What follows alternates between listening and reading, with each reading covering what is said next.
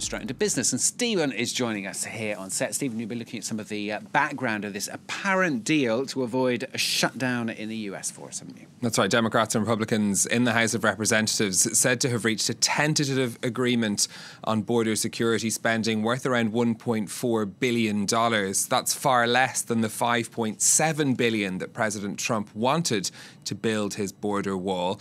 Funding the wall has been at the heart of this budget dispute. The interim deal funding the US government set to run out by Friday. Congress and the President would need to approve any agreement before then.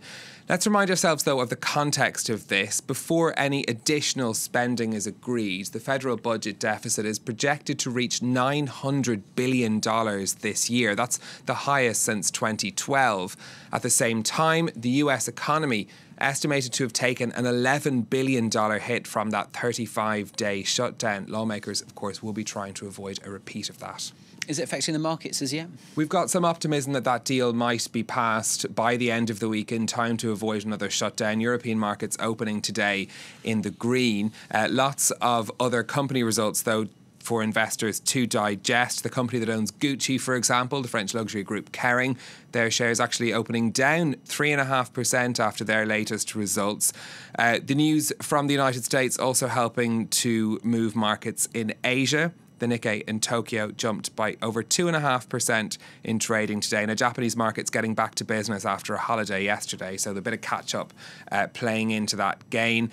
A little bit of optimism too over progress in the US-China trade talks bouncing around on the markets. We've got some gains in Shanghai as a result. This is the picture on the currency markets. A euro trading for $1 and just under 13 cents and just under 88 pence sterling.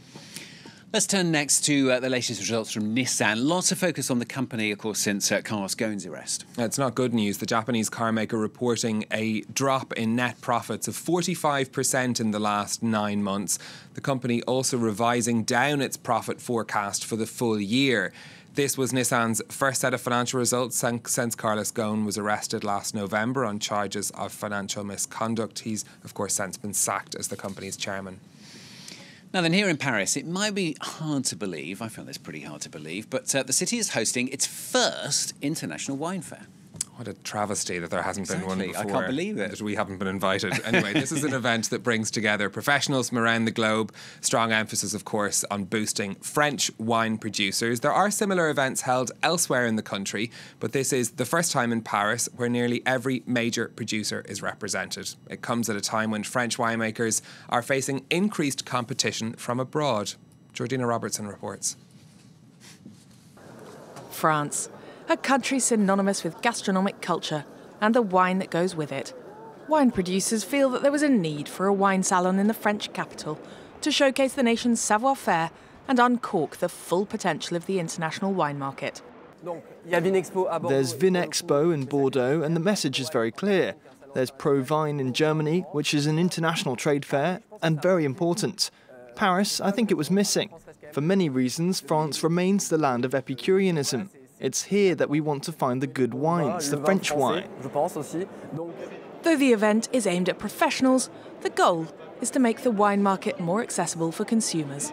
We are able to serve all market segments and consumer expectations, even the ultra-elite wines that are best known by collectors all over the world. But I think it's also important that a consumer who has $10 still buys French wine. In 2017, global wine exports were worth €26.5 billion. France accounts for a third of those exports, followed by Italy and Spain. But global wine consumption shows a different picture. 5 countries drink over half of the world's wine, the United States consuming 14%, with France close behind, drinking 12%. The wine market is increasingly competitive. European neighbours and New World wines all hoping for their slice of the camembert. Salon Wine Paris hopes to maintain France's position at the forefront of this shifting market. Georgina Robertson there. Now, finally from Stephen, let's all sing along. Friends may not always be there for you.